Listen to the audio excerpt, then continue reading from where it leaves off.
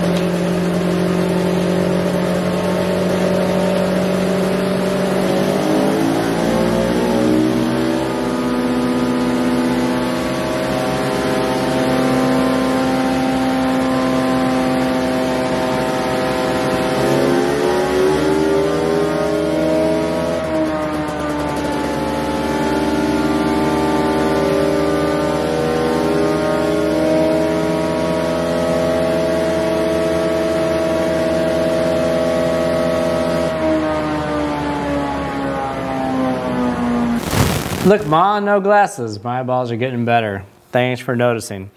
So most of this is off. Now we're just switching over to our oil injection delete. The pump's off. There's an 8mm bolt that holds it in place. We've picked our oil feed line off of this spigot here. We pull the assembly down. Of course, the oil is going to come out of the tank, so we put a bowl down here to catch that oil, and we kind of clean that thing up. Here's your delete dongle that's going to plug into where the pump went. That takes care of that. The low oil light, we just have to unplug that. Here's the plug for it. The secret to getting this plug undone is it doesn't want to come apart. So there's a red tang we pull back, but it still doesn't want to come apart. The secret is there's a little black tang inside here. When we lift that up, then it pops right apart. So that's fixed. There's a little white cap that comes with the kit. That goes on down here on the bottom of the oil tank to keep that stuff from spilling out. And then there is a little vacuum cap that comes with it. Originally that was designed to plug off the spigot on the top of the throttle body where the oil line went. Now it will plug off where we pulled it off on our new throttle body.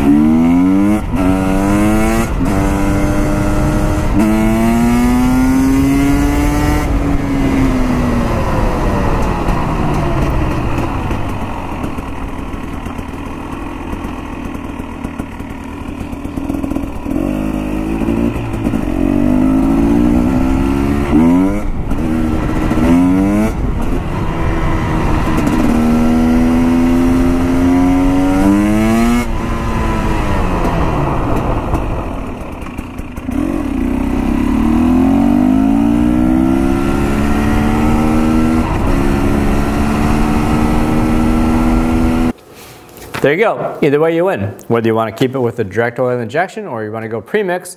And again, that was 60-to-1. But if you want more power past this kind of stuff, then within 2 weeks, March 15th, we'll have an ECU reflashing serviced. The reflashes are designed by one of the smartest guys I've ever met in the country, and he really likes to work with the injector relocation, blocks, instant money back guarantee on the work. If you don't like it, well, then we put it back to stock and we'll give you all your money back. So I don't think any other service can compete with the way that these things can really run when they're done. Not much of a change in fueling, but there's decent change in ignition timing and hold on if that's what you're looking for. Well, thanks a lot. Have a great night, and we'll talk to you soon.